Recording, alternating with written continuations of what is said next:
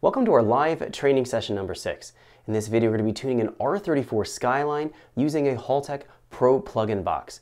Now, jumping into the details on this Skyline, we have a stock RB26 bottom end. On the top end, we have Tomei pond cams. Those are going to be a drop-in cam for this RB26.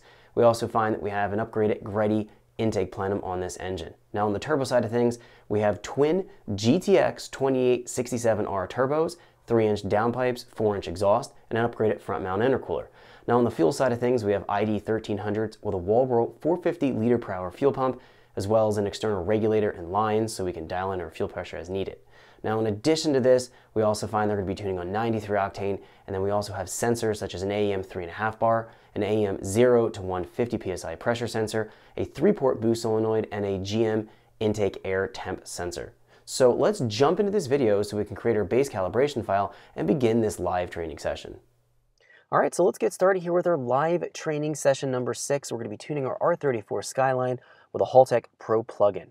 So let's jump into our ECU manager now and create our base calibration file so we can get this engine fired up and begin this training session. So jumping in here, we're going to go into our folder, we're going to open. We're going to move down into our Nissan directory. It's going to hold all the base calibration files that Haltech has available for us. We click on this. We're going to be looking for an R34 file. Now we have one R34 file here. We also find we have an R34 GT, and then we also find the R34 V2. Now this is a GTR, and I have a V2 or version 2 Pro Plug-In box. So I'm going to select this folder here. It's going to have two different file types. I'm going to be selecting my VE-based file, not my mass airflow based. I do not have the mass airflows installed on this engine anymore. So go here and select the VE and go to open. And give it a second here and open up.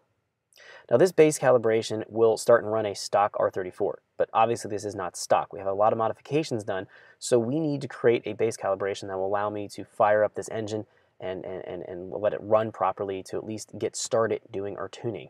So let's jump in here and start to modify this base calibration. Now one thing I want to point out is that this is the up top here at the top of the screen. We're going to see Pro R34 V2. It's going to give us this file type or the file name.